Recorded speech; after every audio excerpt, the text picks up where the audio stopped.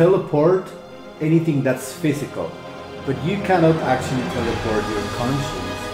If you got teleported somewhere else, they read who you are to a cellular level, then they reconstruct you somewhere else.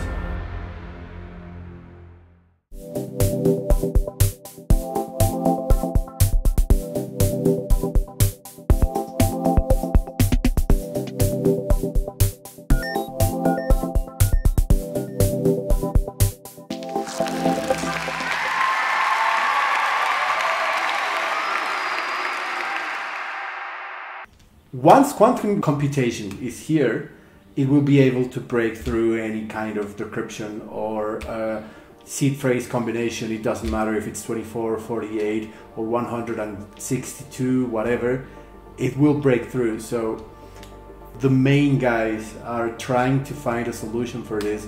Cryptocurrency would be dead in 10 days if quantum computing was here already. If it breaks crypto, will it also break mastercard, Visa, other payment processing platforms? You have to think about security for all of your passwords and all of this other shit when there's a computer system capable of pretty much breaking any kind of encryption. Quantum computing, it's going to be one of those things, kind of like this whole AI boom that makes people start thinking about stuff, and that's a great thing. Quantum computing would be here as a tool around 2050, so that's 25 years from now, but it would be pretty fun if someone solved for quantum computing before there was another option, and then they just got the money from everyone, like all of the money from the banks, all of the crypto, like everything, and then everyone's poor, but then money is not worth anything because they have it all. At that point, we just go back to bartering. Like, how many chickens do you want for this? Like, how many goats do you want? Did you watch Avatar? Movie. I haven't watched the second one yet. It's 3 hours long, and I just can't bring myself to do it yet. Even if I wanted to watch it, it came out in 2023, so I don't really want to see the protagonist go transgender or something like that. So, not that there's anything wrong with being transgender. Exactly, there's nothing wrong with it. I don't want to see my characters changed. I don't care if the character was born a dog, was born Mexican. I just want a second movie that keeps some logic between the first movie and the second movie. You can teleport anything that's physical, but you cannot actually teleport your conscience and your essence or your soul, right? So if you got teleported somewhere else, you get deconstructed, so they read who you are to a cellular level, and then they reconstruct you somewhere else.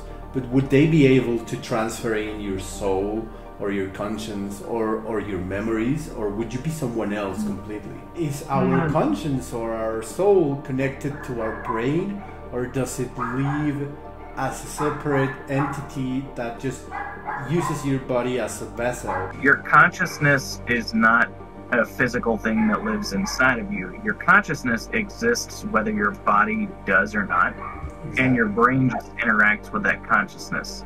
For example, in video games you have to kind of fast travel.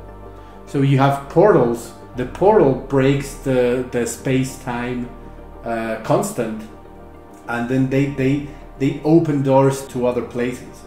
But with teleportation, what it's breaking is you, not the space-time constant. Right, it physically deconstructs you and then reconstructs you instead of altering space-time. There's this strike in Hollywood because AI is advancing so fast that they are proposing buying the rights from actors and generating from that, and I think it's probably the same technology where they take you as a person and they measure everything from you, and then they are able to emulate you in a movie.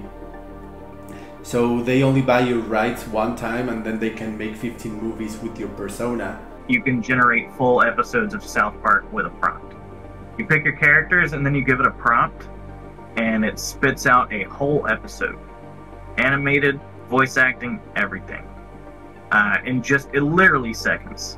The studios or whoever is trying to buy the rights for the personas or for the characters, they do so because right now, if you have The Rock, Dwayne Johnson, starring in a movie, there will be one point, maybe in 10 years, maybe in 20 years, that you won't even need to buy the rights of an actor because you can just generate one. There's this trend on Twitch and TikTok where streamers will go live, and when they get a donation, which comes in the form of an emoji, they'll say a reaction to it. And they don't do anything else. It's like they're playing an NPC in a video. And they just get a hot dog, and it's like, oh, hot dog, oh, hot dog, yeah. Our brains are so fucking mush at this point that people actually enjoy that. How fucking stupid are we? If kids watch any kind of screen, unless it is a video call, if it's just a video or cartoons or social media, whatever, their brains are not designed to process what's going on. It actually messes with the way that they grow up and their brains develop. You're showing this like 5-second content to this poor fucking human that hasn't even developed the ability to like understand that it's only 5 seconds. So that becomes their like attention span. Exactly. So you grow up watching TikTok, your attention span is about 30 seconds. It's not that society is making stupid people rich and famous. It's that society is so stupid that these people they are making rich are normal people for them. Hot. Lightning? What you got, superpowers and shit? Stop with the lightning bolts. They